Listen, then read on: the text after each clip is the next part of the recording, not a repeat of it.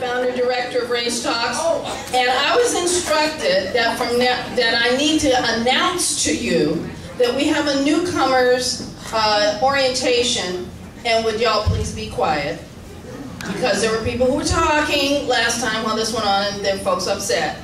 So please listen. You may whisper, but listen to the introduction, please. Thank you. And I'll be back when that's over.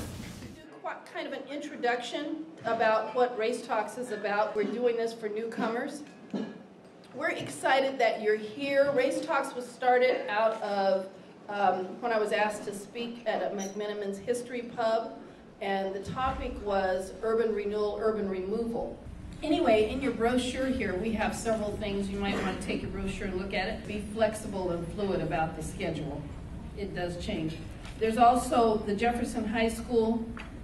We have Race Talks the first week of the month at Jefferson High School. And if you're interested in being a part of a dialogue group, you can fill this out and leave this form. There should be a brown envelope on your table. Tear this off and leave it in the envelope, and we will get in touch with you about dialogue groups. We're working on those right now. If you turn to the other side of the brochure, there is, we have rules. We have the Race Talks ground rules. And really try to encourage people to follow these rules.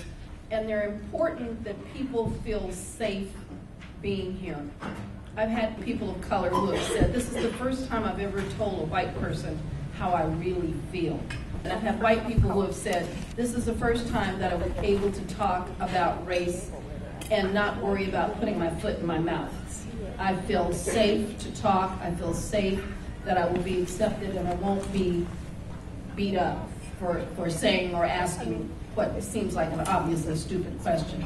So that's really important. So what we encourage people to do is to listen to each other with curiosity, respect differences, agree to disagree. You don't have to agree with everything somebody says.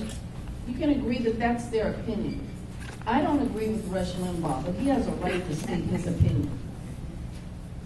Speak from the self and from the heart. It means when you're speaking, don't talk about, I know somebody who, either it's you and you were involved with the person, or, you know, speak from your own experience, not someone else's. Respect confidentiality. Now, because you're involved in these discussions, you have a right to go out and share the discussion that happened at your table. But what we're asking you to do is, if you do share something that someone else has said, to not give their name, to not give their location. Contribute honestly and positively. That's all we can ask anybody to do. And assume positive intent. Even if somebody says something and you feel like you want to roll your eyes and say, how could you be so stupid? Assume that they really had best intentions when they said what they said. Be open to new ideas and relax and enjoy. One of the reasons that we have it here at McMenamin's so that we can have food and drink. When I was thinking about how to put this together, the thing that I thought about was, wow, we need to have some place where people can drink and have food, because it's hard to be contentious over food. You get indigestion. So we want, hey, you guys laugh. Ooh, this was exciting. So we want you to relax. McMenamin's is our sponsor, and we want to make sure that they are seeing some results with their cash register too. So just eat and drink yourselves sick. Follow-up activities, just for fun. The follow-up activities, these are the things that we're trying to get people to do. One of the things that folks do a lot of times is they'll go to a lecture and they'll feel so good about the lecture, and then they go home and do the same things they've always done. And what we want folks to do is something different. Don't go home to your community where you don't know people of color or you don't know white people. Go home and get to know the people who are at your table. We have little cards, little colored cards at the table for those folks who say, well, I don't have a business card. So give people your number. Get together, have coffee. And it says, go out for, just for fun, go out and make friends with a person in your own ethnic group. I moved to an area in Portland that I had taught in, and there were kids of color, lots of kids of color at my school, so I just assumed there would be lots of people in the neighborhood who were of color, and boy was I wrong. And the folks who were there were not very friendly. Everybody was white, they weren't very friendly, and I thought, gosh, these people aren't very friendly at all. So, of course, in my usual manner, after I'd been there a year, I got a couple of the neighbors that were friendly to help me throw one of those block parties. So we threw one of those. We passed out flyers, 4 blocks wide, 10 blocks long, and about 50 people came. And what amazed me is that some of those people had lived in that neighborhood for 28 years and didn't know each other. So what I'm inviting people to do is go make friends with someone in your own ethnic group.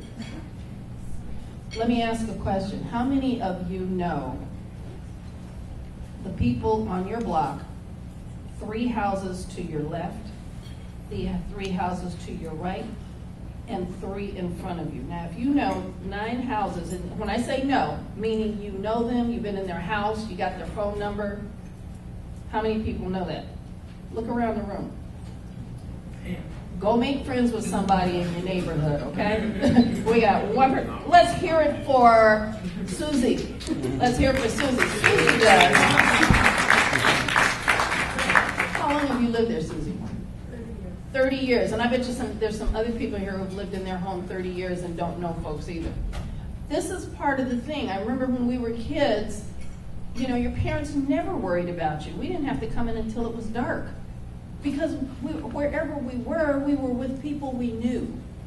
So get to know your neighbors. Talk to the people who are around you. And when you do, don't discuss race. If it's a person of color, or if you're a person of color and it's a white person, don't talk about race. Just talk about what you have in common, you know? Things like, gee, that's a nice shirt you have on. Or you just never know where it's going to lead in a discussion. You never know what you'll find out from people when you talk to them. You might develop a relationship from it. So, and the question is, how many people of color, if you are white, and how many white people and people of other ethnicities are on your speed dial? Now, what I call speed dial is those are your people that you call up and say, hey, I just got a promotion, let's go have a drink. Hey, me and the boyfriend broke up, need to talk. You know, those people you call at 3 o'clock in the morning. You say, who can I call and talk to? How many people from different ethnic groups are on your speed dial? And if they're not, the question is, why not? There are a couple of premises that we have here at Race Talks, and there's a great book that I'd love for you to read. It's called Courageous Conversations in Race. It is a part of the foundation that I used in helping to put together Race Talks. And one of the things that they talk about in Courageous Conversations in Race is that we make the assumption, we do talk about race, and white is a race, and we make the assumption that white people have privilege. And a lot of white people would say, I don't have privilege, I work my butt off. Well, yes, you do work your butt off. But what you don't know is that people of color work harder, and they have to. And to help you kind of understand that, think of yourself as a fish. You wouldn't ask a fish, how's the water? Fish don't even know they're in water. Just like white people don't know that they have privilege. But I'm a fish too. But somebody threw me on the dock. And every so often I get to jump in the water. When I get a degree or I get a promotion or something great happens, I get to jump in the water and I'm like, wow, is this what it feels like? This is great, I'm loving this. And then next thing I know, somebody snatches me out and throws me back up on the dock, and I'm up there gasping for air. So it's not that white people don't work hard, because they do. And one of the things that really happens is that I think of life as being like a 100-meter race, and poor white people start at 0 at the starting line, all the way up to the Rothschilds who start at 97. Those are the people who sold arms during World War II to both sides, to the Axis and the Allies, so they were making theirs no matter who. So people have different levels of privilege that they get to exercise. People of color start back behind that starting line, back to African Americans who are back at -50, and you say, why African Americans back at -50? Well, we're back at minus 50 because we're the most maligned group here in the United States. And if you stop and think about it, I mean, think about it. So anyway, and when we're back there, we're blindfolded, one leg tied behind us carrying a piano, and the gun goes off. And we wind up either slightly behind, even, or slightly ahead. And the question is, how do you manage to do that when you've started so far behind? And it's because you know you have to work harder.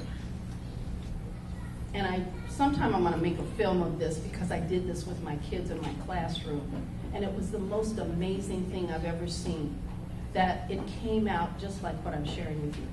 So sit back, relax, enjoy, and we will have a wonderful discussion afterwards. Thank you all for coming, and we're really excited that you're here.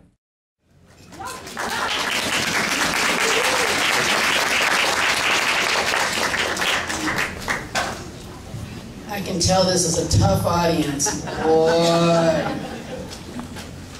All right, for those who just came in, I'm Donna Maxey. I'm the founder director of Race Talks. I'm excited that you are here tonight. And I'm really excited to see such a great mix of folks. And so before we start, I'm about to make everybody uncomfortable. Yes. If there is, how many people of color here tonight?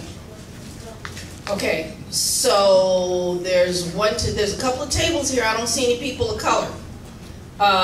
Folks back here, at the very back here, you need to recruit a person of color to please come sit at your table. Because you cannot talk about race if you don't have a person of color. Just like you cannot talk about childbirth without a woman. So, there are a few things on the table here for you tonight. Let me see, what is Sam supposed to do? Okay, general overview and procedures. There's a sign-in sheet on the table. Please sign your name, email, all of that, and put it, sign in. And so one person, whoever is at the table, who's a responsible, wonderful person, you be responsible and make sure that all those people sign their names. Is there a facilitator at every table? Would facilitators raise your hands, please? 1, 2, 3, 4. Why are you not at a table? Why are you not at a table? You were late. Oh! So we don't have enough facilitators, but we'll get some. We're going to turn somebody into a facilitator at the table. Probably one of those wonderful, responsible people. Okay. So please make sure that everybody signs in on the sheet. Now, we have professional units for teachers. How many teachers are here? Wonderful. Make sure you sign the sheet. Portland Public wouldn't give me the slips today, but you get 2 hours. What do you call it? PDUs, CPUs, some of those U's. So towards your credentials. So please sign up. We're working on getting them for attorneys and other folks too. Things at the table. There is an evaluation. On the evaluation, please make sure you fill it out. Need this information for funders. And the race does matter. There are a lot of people put human or whatever and don't put nothing. I know you're something. So please fill that in because they want to know. You know, I could care less, but they want to know. Okay, and then on the back is how to conduct your own small group discussion. So if you don't have a facilitator, we can do that. Lavert, aren't you sitting? Aren't you back there and not facilitating? Yeah, Mr. Lavert, back there at the curtain. Is that you hiding back there at the curtain? Lavelle, excuse me, Lavelle, Lavert. You know, I know you both. So you have to facilitate. That man does facilitation for a job. You know, that's his paycheck. They need you at this table right here. Okay, this is paper for notes. In case you want to take notes, it's in your little basket. And you know how people always say, I would give you my number, but I don't have a card? See those little colored pieces of paper? You got a card. And this is important. You need to be eyeballing people at your table because later on we're going to have a drawing at the very end of the evening, so you need to be eyeballing somebody that you want them to be the person that you get together with. So just be checking them out, kind of sly-like. Okay. And let's see, do I have a brochure? I don't have a brochure. somebody please hand me a brochure? Thanks, ma'am. Oh, I do have a brochure. It's on the floor. Okay, so if you look at the back page of the brochure, we're going to talk about our ground rules.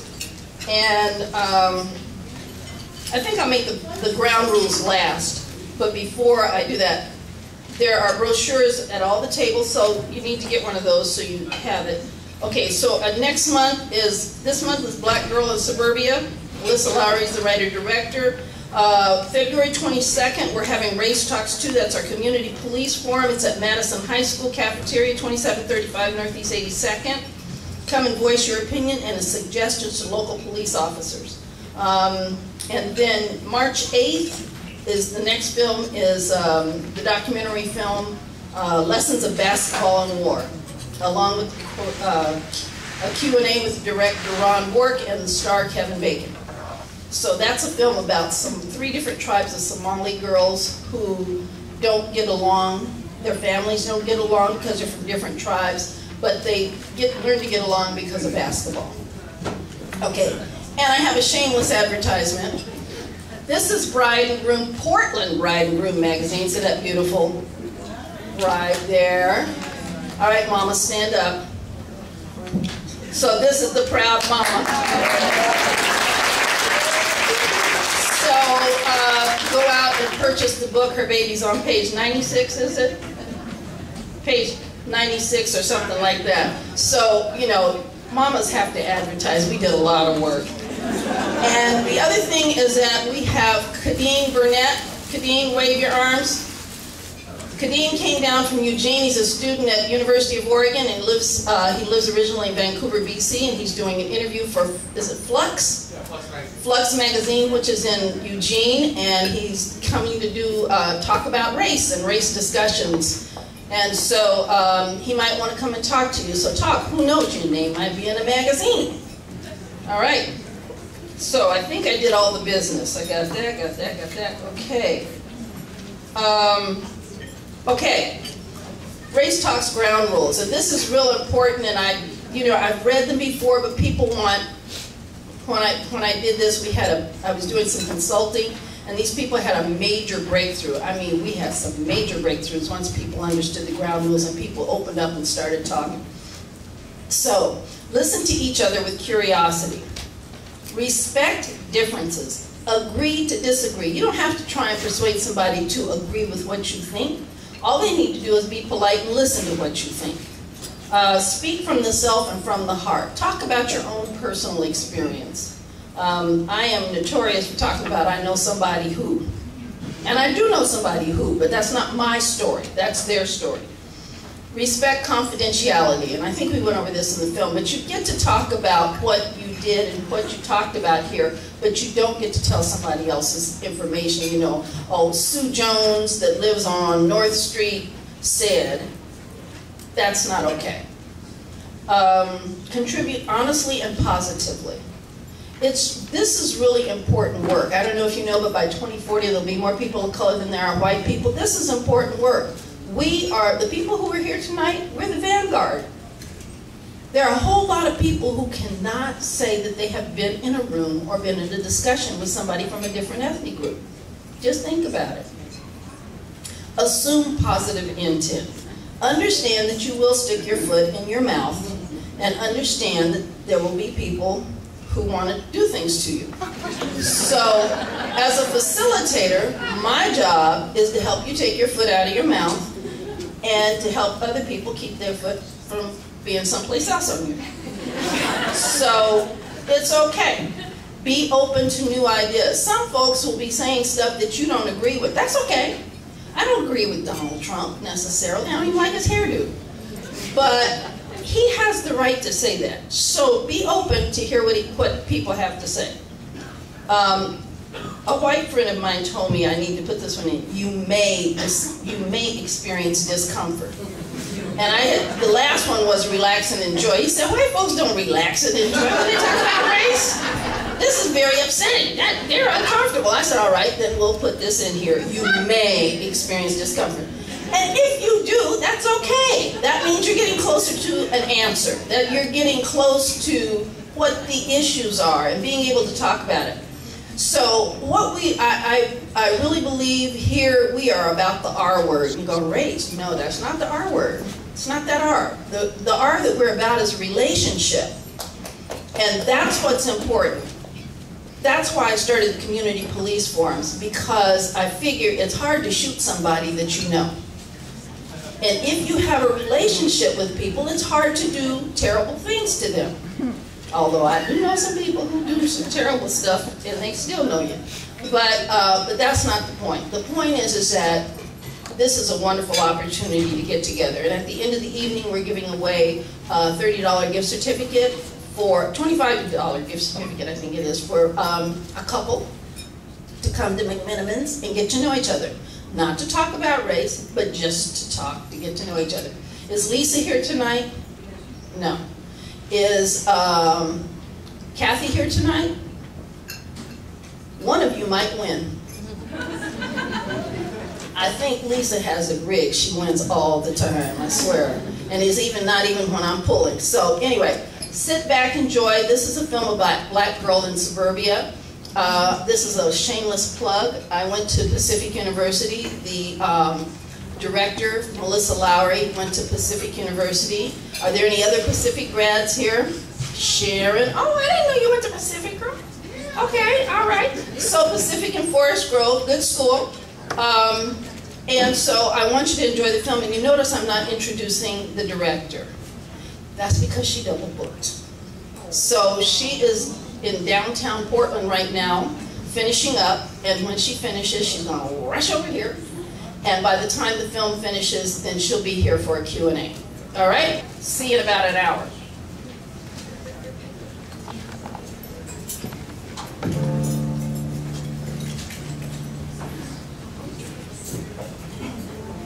Too white to be black and too black to be white.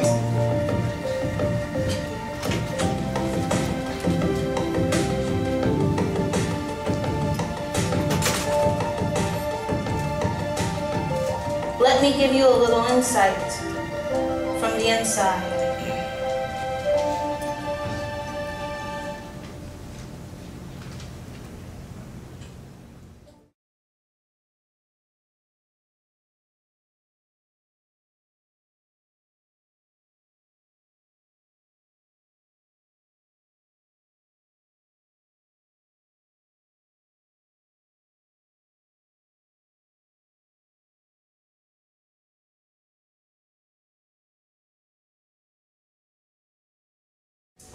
Okay, so our director is here and she has eaten.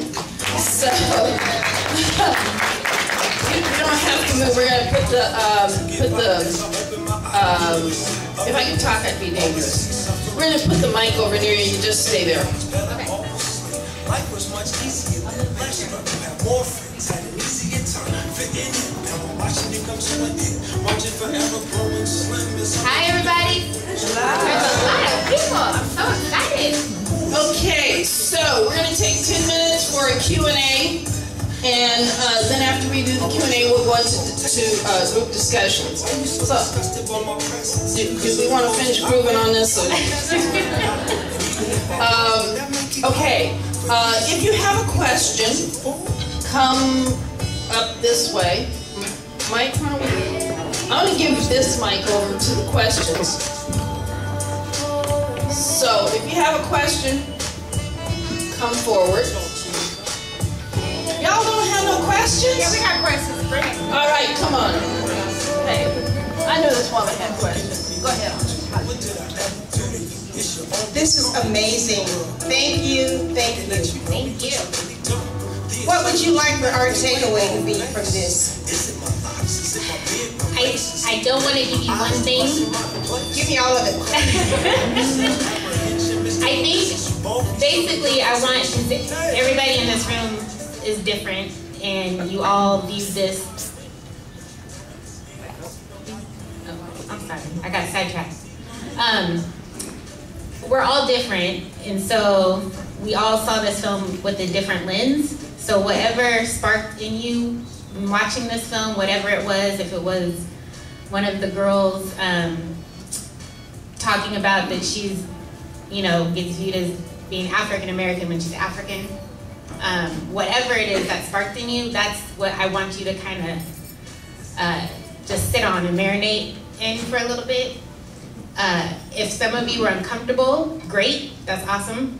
I'm always going for that because a lot of times we forget that being uncomfortable is just a part of life and it's a feeling and it'll pass, but part of that means that there's some growth taking place.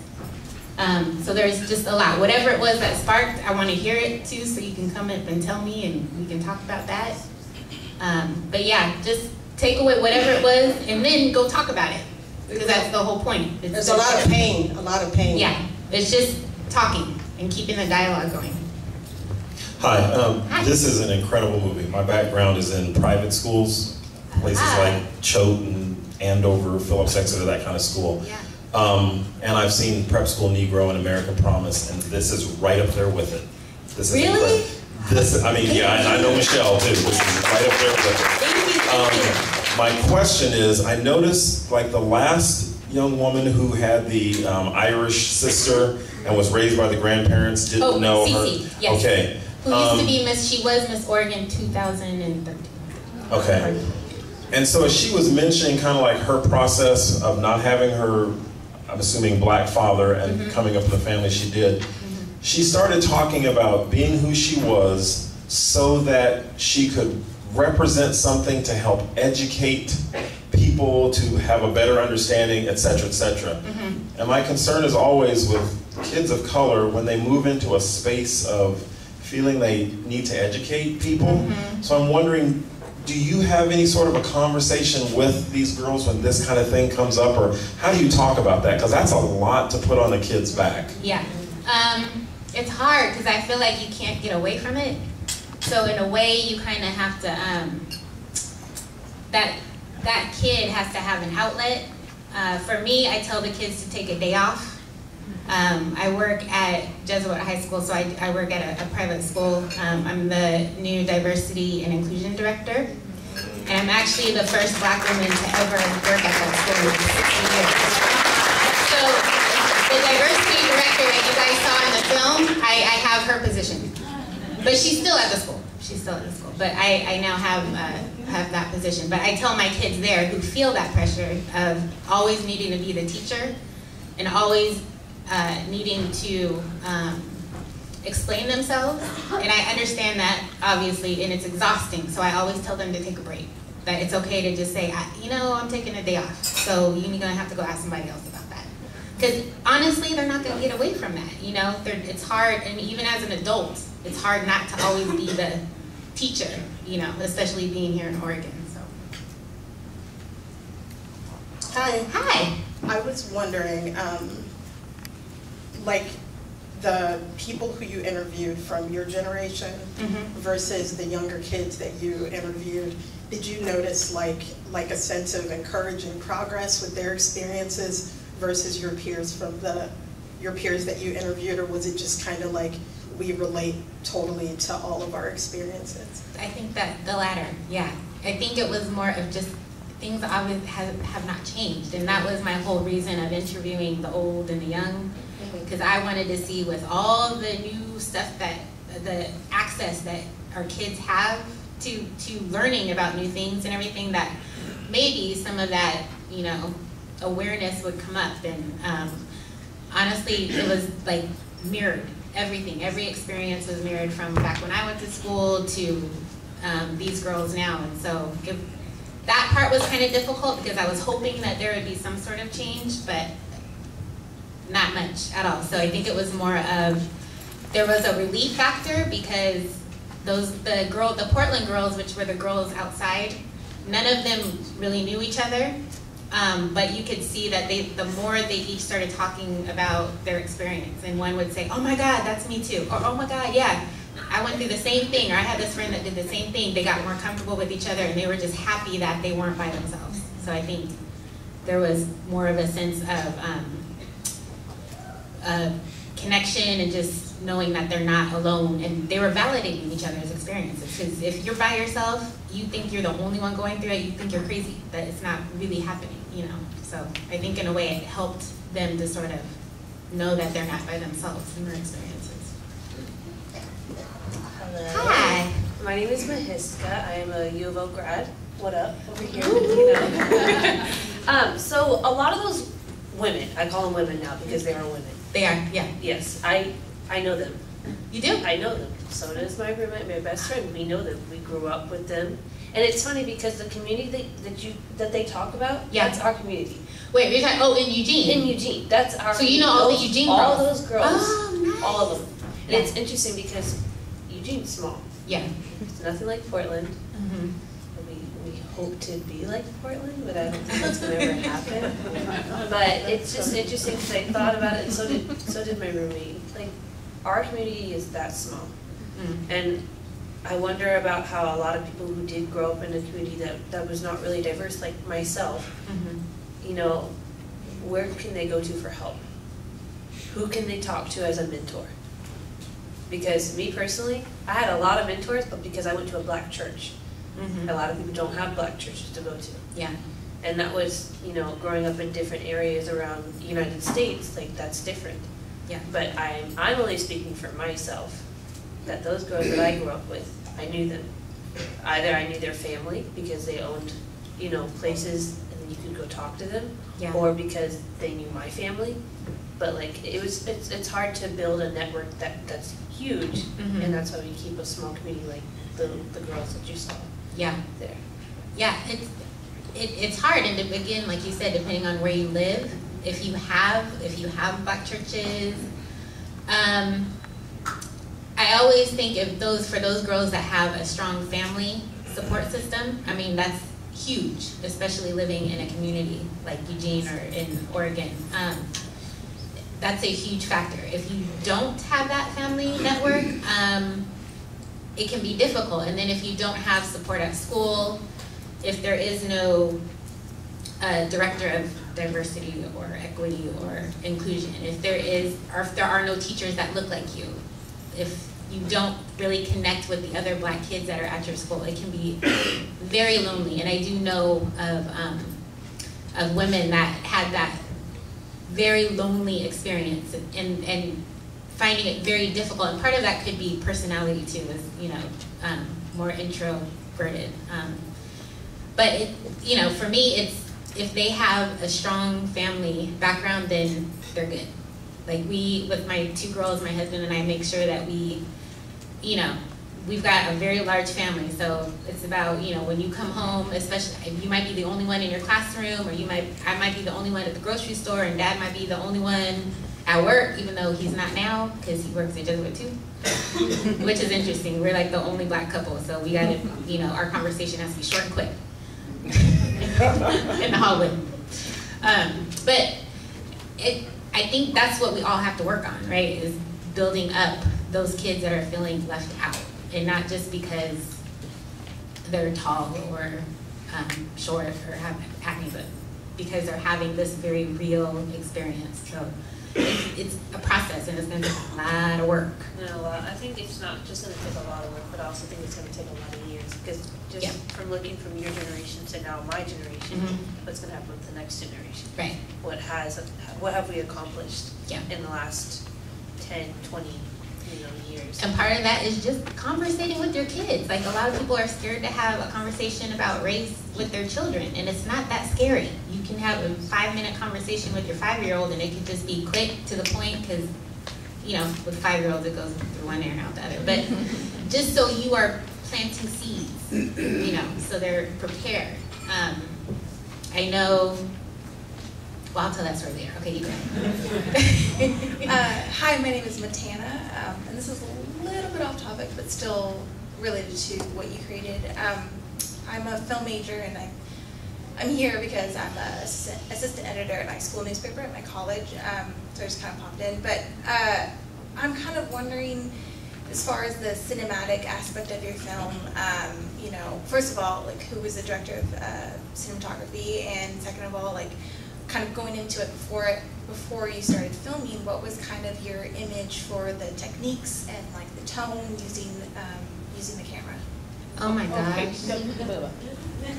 Why don't we stick to the questions about race, and you can talk to her after. How's that? Okay, so you can be marinating on those questions, all right. So we're gonna run over. Is it okay if we let these three people ask their question? Okay, great.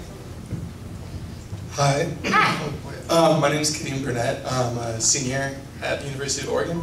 And I just want to echo the points of the last speaker who went to the University of Oregon. Everything she said about small community and not very diverse is absolutely true. So, and personally, I'm very interested in education. My father's a teacher, my mother's a librarian. And I'm writing a story about dialogue about racial dialogue in the classroom. And my question to you is, because I was hearing the young women in the movie talk about their experiences in the classroom, not wanting to be labeled as sensitive or wanting to have the burden of representation for an entire race of people. And I just wanted to know, do you think that it's then possible, the idea of an equitable classroom where one group can say what they want to say and not be attacked and ridiculed, whereas another group can also speak freely and not be labeled or have a blanket statement made about them? Do you understand? I'm trying to process. I guess let me just try to be more specific, but just to be candid, a lot of times in our class discussions, the white students, their idea of a safe space is being able to say whatever they want with complete candidness and have that be accepted and no repercussions, whereas the black students, students of color, their idea of a safe space would be being able to speak freely about their experiences and not have that labeled as that is the blanket statement for their entire race. Right, yeah. Oh, that's so hard. And that's part of where we need more support in administration and with more professors and teachers. And in my experience, and again, I'm gonna speak from being in this institution right now for the last 4 months and just observing white students and black students. And so in my office, I have a nice sized office, and a lot of times not all of them, but many brown and black students are in my office hanging out. My door is always open, and what I have observed is white students walking by and just peeking in, and then they keep walking. And then they walk in, peek in, and they just walk by the office. And then one day, I saw one of my students, I have snacks and stuff in there, which is probably why they're in there all the time, standing by the door throwing red vines into the hallway. I'm like, what are you doing? Oh, my friend wanted some red vines. Okay, well tell your friend to come in here and get some red vines. Oh, no, Miss Lowery, he is not coming in here. Oh, really? Why is he not coming in here? Oh, you know. No, what? He's white. And I was like, so? And he was like, oh no, all the white kids, they don't come in here because they don't want to be the only white kid. I was like, what? So, and this happened on many occasions. So finally I told the kids, okay, another rule, on top of all the other rules, no more throwing food out into the hallway. That would have to be a rule. And I mean, literally, these kids would not, their friends, their brown or black friend would walk in the office, they would literally stand in the doorway. And it was like, do you think if you walk in, then your whole color is just your pigmentation is gonna get darker? Like, what is the problem? And one kid one day came in, or again, wanted a red vine. I said, come on in. And he just stood at the doorway and he goes, oh, I'm not part of this club. There was nobody in the office but me. I'm not part of this club. I was like, oh, I don't see anybody in here. There's no club. It's okay, you can come get a red vine. They're way over here by me. You gotta come get one. And so he was like, no. And I just really thought this kid was thinking that he was gonna explode, or I don't know. So he ran in real quick, grabbed some red vines, and ran back to the doorway. And I was like, you feel better? He was like, oh, okay, thanks, Miss Lowery. But just in talking, and then I had a teacher bring in a whole group of students, and they were all visibly very uncomfortable, which was great, because, I like uncomfortableness. And I said to them, I said, do you guys, I know this is your guys' first time in the diversity office, and what's one of the reasons why you think a lot of you guys don't come in here? And one girl said, because I'm white and I don't want to be the only one in here. And I said, okay, well think about that. Now, what do you think your friends that are in here, what do you think they feel like when they're in the hallway or when they're in the classroom? And she was like, oh, probably like how I feel. And I said, yeah. And I said, but the difference is you have a choice to come in here. They don't have a choice to be in the hallway or in the classroom. And she was like, yeah, I could see that. And I was like, yeah, but just in talking, these kids need conversation. Like, they are wanting to talk about it, but they don't have the tools to, you know, have those conversations. And being in my office, the brown and black kids, it's their safe space. So they talk freely, they can do whatever. And every once in a while, they'll say something in a classroom. And then the teacher may say something like, you know, not so blunt as you're too sensitive or anything like that, but something that's in regards to like, okay, now it's time for you to kind of be quiet a little bit. And then the white students don't know how to react to that. So I think it's just, again, training. Teachers need training. We need more conversation, and not to be afraid to have those conversations. And I think it's just to bring that stuff up when it happens, you know? If, you know, the teacher should be on top of that, and the student should be on top of that and say, wait a minute, there's a whole disconnect here in how we're able to talk about stuff. So that was a really long-winded answer, sorry. Okay, hi, thank you for making this documentary, first of all.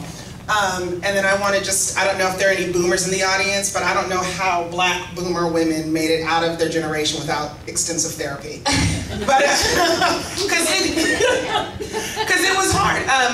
My experience mirrored yours. I grew up in Chino Hills, one of 3 black families in a brand new planned community, and it was absolutely rough. And that was where I realized that I was black. That was where I realized I was different. That was where I realized that your mom said you couldn't date somebody my skin color, you know, all those kind of things. And that was like in 88, 90. And at 37 years old, I'm just now confronting my own issues with race, my own issues with interracial dating, because some of those, you know, when you grow up being told by society that everything about you is ugly because you're black, it damages you. Yeah. And I didn't realize the kind of damage that it does to you. I mean, girls struggle with self-esteem anyway, just because of the world we live in. Right. But when you put the color thing on top of it, something you can't change no matter how much you exercise, whatever. Right. You know, it really, really affects you. So I'm in the process of shedding my own issues with race and my own racial baggage. And I was just curious as to where you are in your journey in terms of letting go some of that. You know, I was in elementary school too the first time I was called a nigger, and thankfully we celebrated Kwanzaa, so we were always the lab rats. My brothers and I had African names, right. Always the lab rats in school. So, you know, I didn't mind being the teacher. But, you know, where are you in your journey with shedding that? It's hard, because like you said, if your brain has been conditioned for so long, and we all have this sort of conditioning going on where we're all, when you come out of the womb, you're automatically put in a box, just based off of your color, right? And then if you decide you don't want to be in that box, then you get questioned, and then it's a sort of, so I feel like we all, in a way, have been conditioned to have, you know, these thoughts about each other and these assumptions about each other, even if we want to or don't want to. They're just there automatically because of what our society has sort of created. For me, I still struggle with wanting to make people comfortable.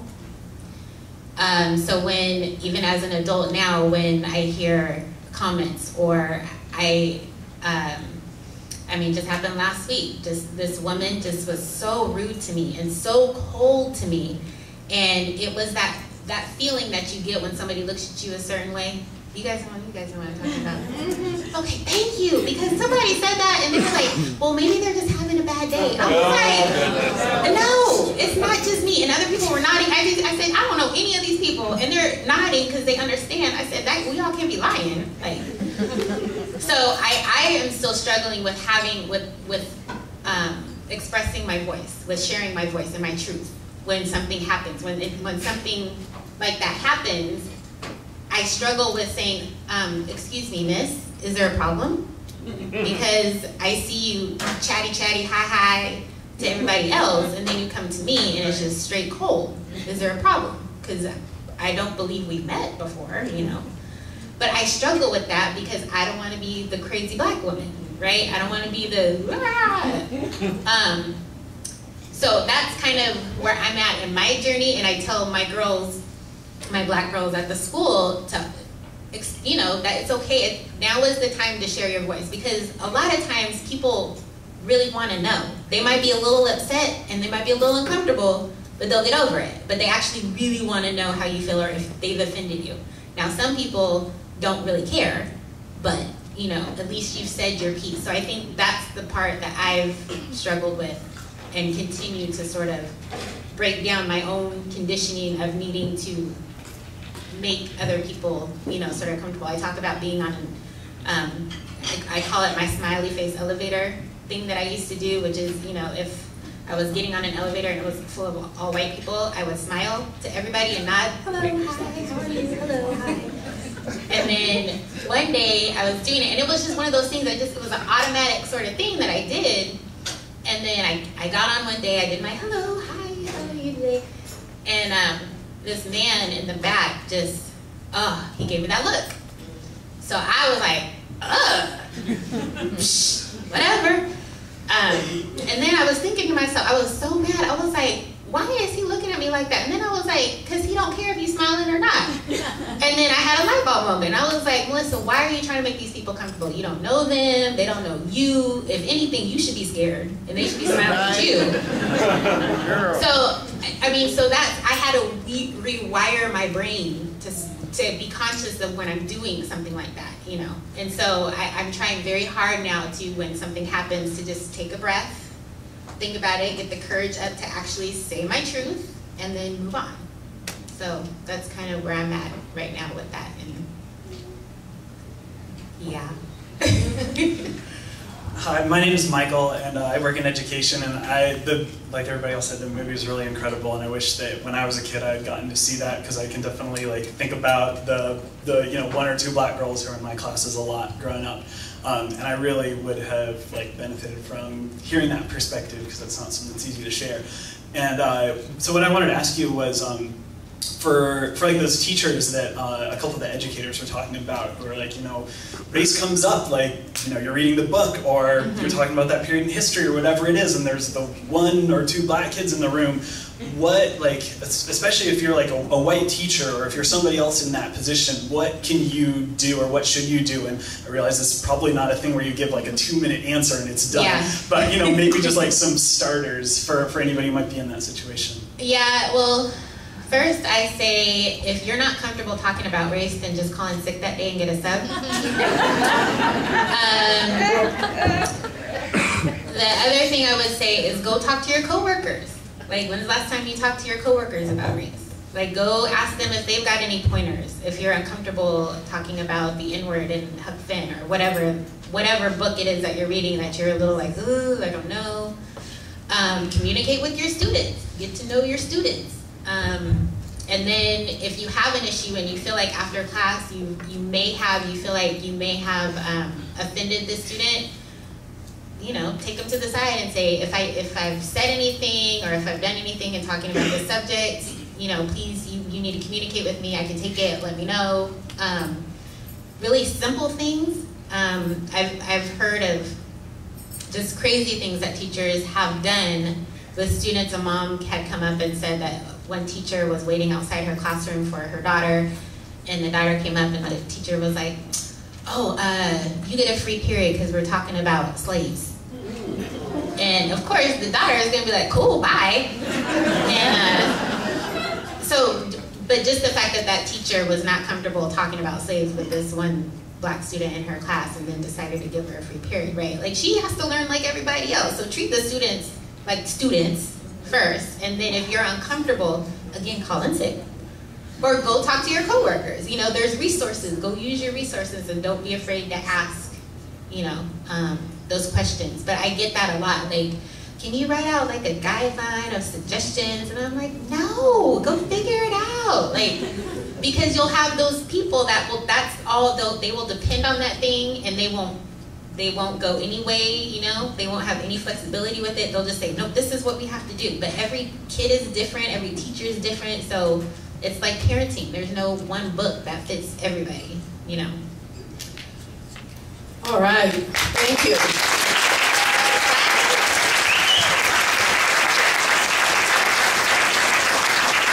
So, we normally have a 50-minute discussion, and McMinimans is going to let us stay.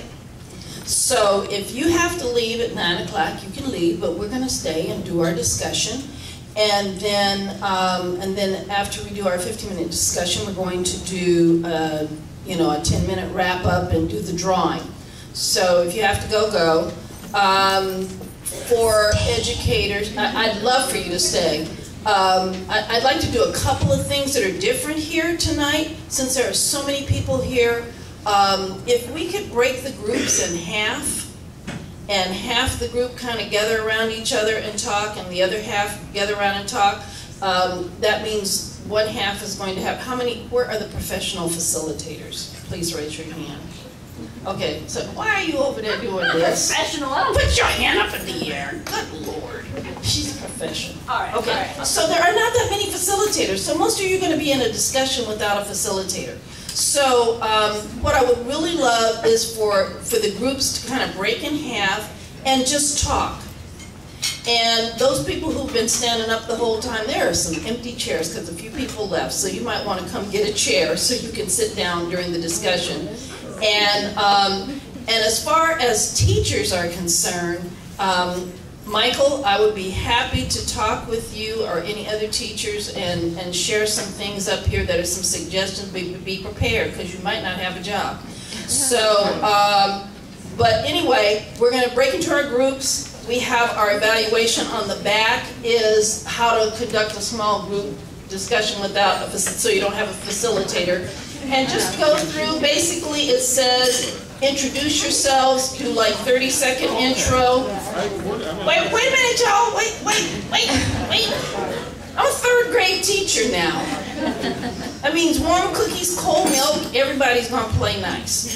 And you're listening to the teacher for 30 seconds here. Okay, so go through, look at this, and the questions are here. The questions are a guide to open discussion. You do not have to do the questions. You don't have to do all of them. You don't have to do them in order. You don't have to do anything. The point is just to talk. So, break into smaller groups and start your discussion. And if you want to talk about classroom stuff, I'll be up front. All right, go for it. And I'll call you back in about 40 minutes, all right? Can I also say too, if you have to leave, grab a poster and a business card and then do all that Facebook, Twitter stuff. Where's your posters? They're on the back table. Posters are on the back table. So she brought enough. Did you bring enough for everybody? I hope so. Okay, so grab one poster and go.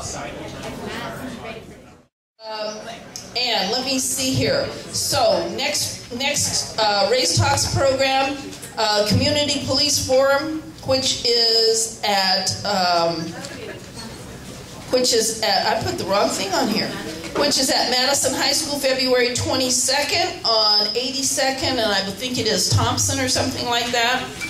And then next month, McMinimans will be, wow, I must have been asleep when I put this one together.